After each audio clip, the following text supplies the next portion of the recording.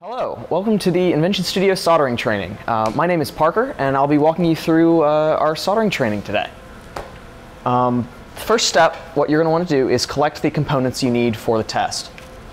So you need to collect a proto board, a 330 ohm resistor, an LED, and wire that you can get from this rack right here.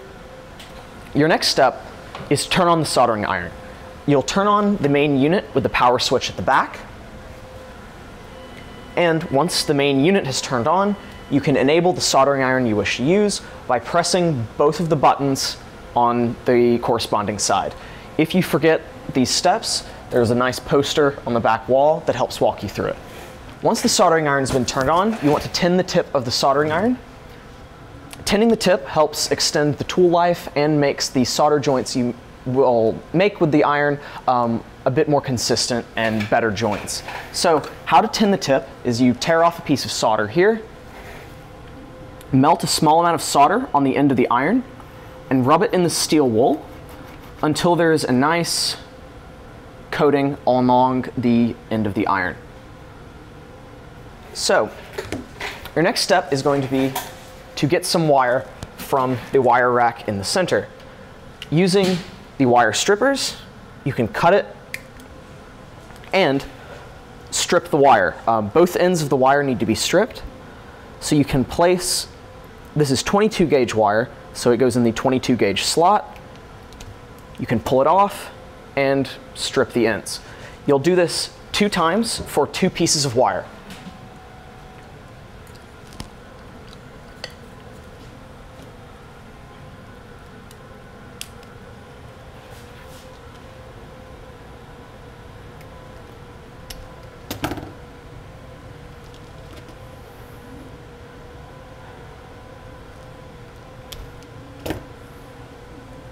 Awesome.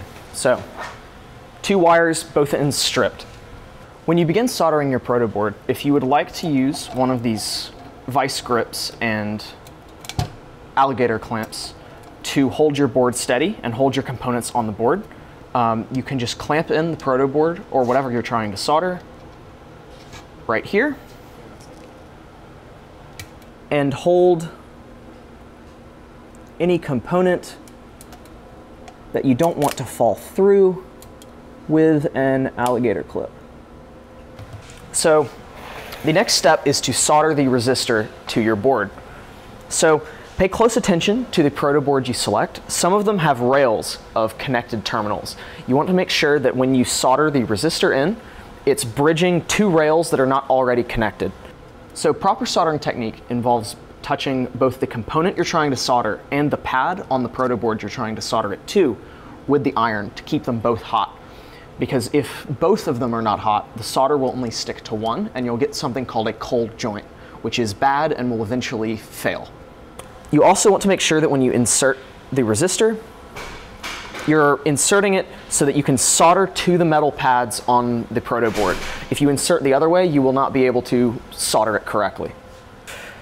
All right, so the next step, once the resistor's been soldered, is to solder the LED.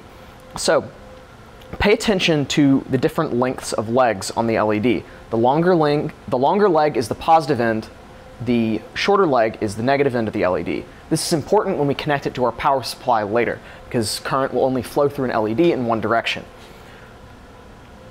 You also want to place one leg of the LED near one of the legs of the resistor. If you have a proto board with rails like mine, make sure it is on the same rail because you want an electrical connection. If it's not, make sure it's close so you can bridge the gap and make a connection. So once the LED's been soldered, now it's time to solder our 2 strands of wire to either end of the circuit. So you want one end on the remaining leg of the LED, one wire on the remaining leg of the resistor. So now it's time to, once again, tin our soldering iron. So put a little bit more solder on the end, rub into the steel wool, get a nice coating, and turn it off. You turn it off by doing the same button press you used to turn on the iron. Next, you want to get 2 jumper cables and connect them to the power supply. Positive and negative of output 1 is what I'm using. turn on the power supply, display limit, reduce this to 3.3 volts, and when you hit output 1 on, it will put 3.3 volts on the end of these jumper cables. So turn off the output and connect it to your circuit, paying attention to the polarity you put the LED in. The wire leading to the longer leg is where the positive end goes, and the negative end goes on the shorter leg of the LED, like so. Then, when you turn on the power supply, your LED should light up. So that means we've passed our test. Turn off the power supply and disconnect the jumper cables. All right, so our next step is to disassemble our circuit and clean up our proto board. So there are 3 methods you can use to remove solder from a proto board. The first is with a solder sucker. So you want to turn on your iron again.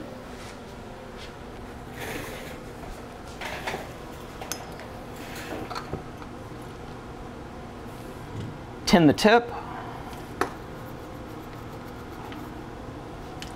And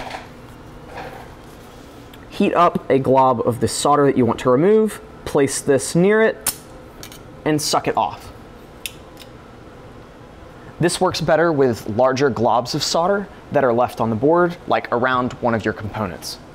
So, do it again.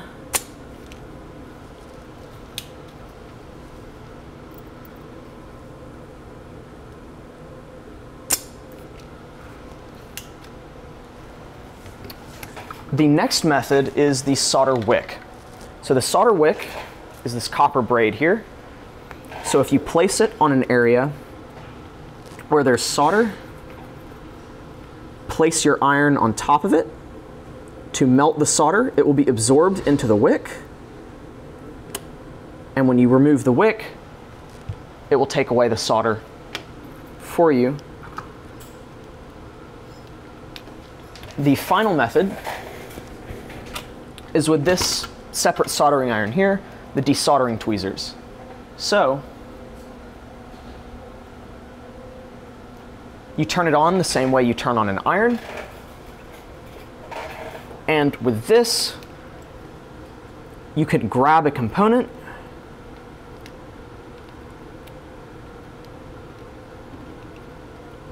and it will heat up the solder, and you can just either push or pull it out of the board, just like so. So using any combination of these 3 methods, remove all of the components from your board and clean up any globs of solder that are left behind. So once you've finished desoldering your proto board, turn off the soldering iron by pressing both buttons.